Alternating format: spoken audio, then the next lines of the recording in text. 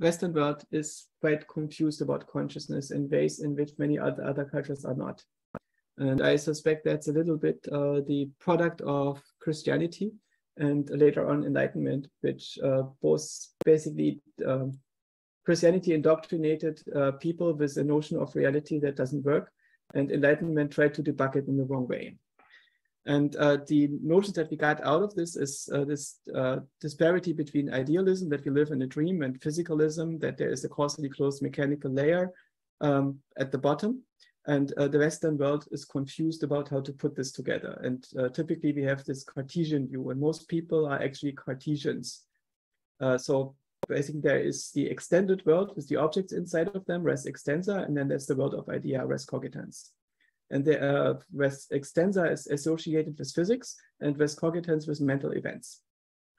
And then there's the question of how are they related? And then people meditate or take acid, and they discover, oh my God, I am actually the universe. And so universe itself is conscious, and panpsychism is true. And what they discover instead is that the delineation between self and world in the mind is artificial. They're both in the mind. They both are generated by the same game engine. And this insight is very old, and it's actually part of our culture, and it's encoded in the story in Genesis 1. Genesis 1 has been appropriated by the Christians and turned into an origin creation story for the physical universe, right? The Christians teach people that Genesis 1 is the story of the creation of a physical universe by a supernatural being. And so if we read Genesis 1 with correct epistemology, basically it's a slightly different story. And I think it's actually not a story about the universe creation, but a 6-stage theory of conscious experience and personal self-development. What happens in that story when you read it is that the Ruach Elohim, the creative spirit, is hovering over the surface of the water, and then it creates a firmament that separates the waters above the firmament from the waters below the firmament and stuff like that, and it all makes no sense. And I suspect the word that was mistranslated here as water is actually substrate. So let's revisit this. We have a creative spirit that is forming over a substrate and hovers over the substrate, and the substrate is without form and void. There is no world yet, just chaos. And the first thing that the creative spirit discovers is how to make light. Not really light, contrast.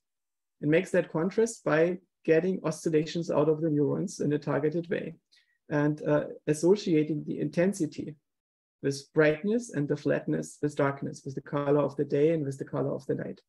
Now it has a scalar dimension with which it can create difference. And then it can take that difference and apply it to representing spatial regions.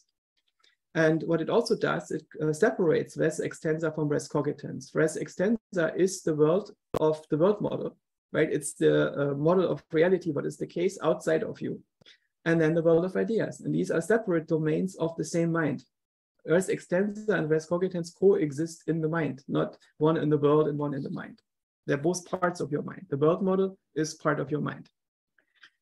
And next thing it does, it arranges these distances that it has discovered by taking a scalar value and evaluating it as an extension into multiple dimensions. So it combines multiple extensions into dimensions. And the first space that this covers is the plane. And the plane gets associated with the ground. And first babies only crawl around on the ground, and they refuse to build towers because they cannot think in 3D. They only arrange things in 2D. And at some point they discover the third dimension. They start to build up.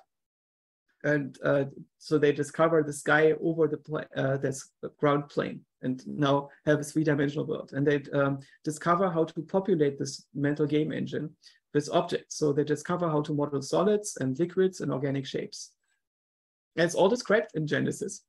And then they discover illumination. They discover the constancy of shape, and they discover the nature of light sources, and they discover the big light in the sky and how it changes over time, and how things change their appearance in response. And then once that is done, it discovers how to construct all the plants and animals and people and give them all their names. Right? Again, the construction of plants and animals is not something that happens out in the world. It happens inside of the mind. And giving their names is also nothing that happens in the creation of physical objects. It's something that happens once you arrange all these patterns in your mind, you name them, right? And you learn the names of these objects. So you learn the language that you use to refer to all these objects. And the next one it discovers is that the purpose of the whole exercise is to interact with the world and to control it. So this creative spirit creates another spirit in its own image, but it creates it as man and woman. It creates it in such a way that it thinks it's a person. The creative spirit is not a person. Your mind is not a person. It's just a modeling system. But it discovers that it needs to model a person. It needs to create a personal self. And this personal self has, in some sense, the same powers as the original creative spirit, but it forgets them. It's not able to edit its own reality, because otherwise it would cheat. So it thinks it's the person. It thinks it has social relationships. It thinks these social relationships are important. It thinks it's super important what other people think about it. It thinks it's very important what itself thinks about it, right? This is what makes it human.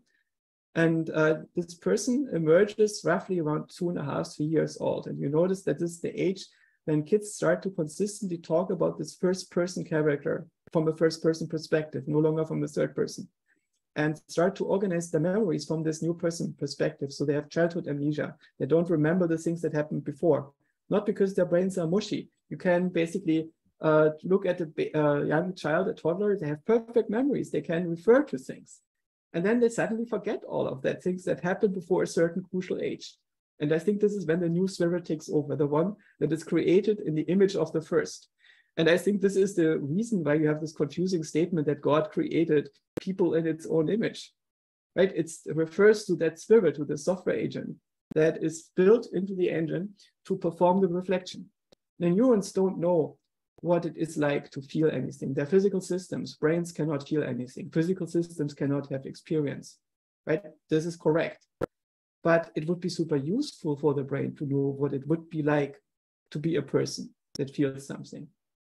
So this person is created virtually, as if our experience is virtual. There is no person. There is only what would it be like as if there was a person. And what would that person feel if that person cared? And what would that person think as a result of those feelings? And what would it want as a result of having those feelings? And what would it do as a result of wanting these things and having this model of what it could be doing? And then we use the output of that model to drive behavior. And we are inside of that dream, inside of that model. And outside of that model, there is no consciousness. If you wake up from the dream, you would not be there. So I think this personal self is an intermediate stage that happens after you are well organized enough to discover that you have a self, but before you're well organized enough to deconstruct it again. So our personal consciousness is intermediate. And the older we get, the more we deconstruct our qualia. And I suspect that if we would be living for a few hundred years, we would not be conscious in the human sense.